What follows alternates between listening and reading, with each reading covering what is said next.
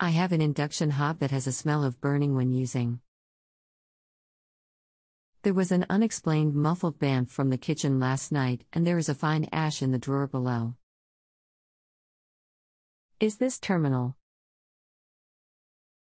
I should have said that the hob is still working. I used it recently, but there is still a smell of burning. Hi, I'm Daniel and I'll be helping you today. I've been repairing white goods for 20 plus years. And currently work for a well-known manufacturer.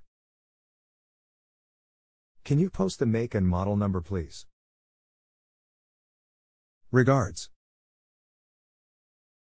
Hotpoint CIC 642C. Hi, okay, thanks for that.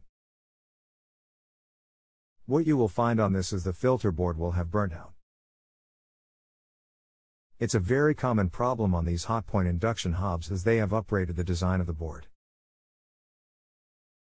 If you are looking at fixing this yourself, then you need to remove the glass top, and there you will see the control boards. At the back is a smaller board. You will see this as burnout.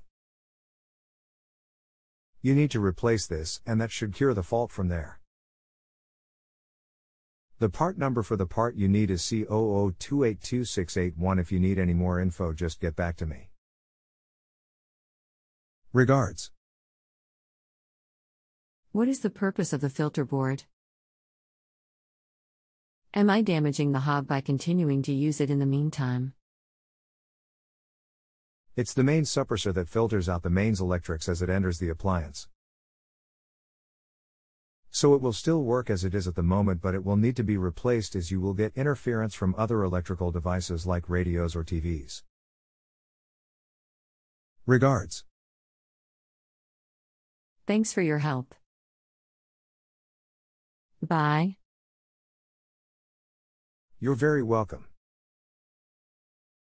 Goodbye.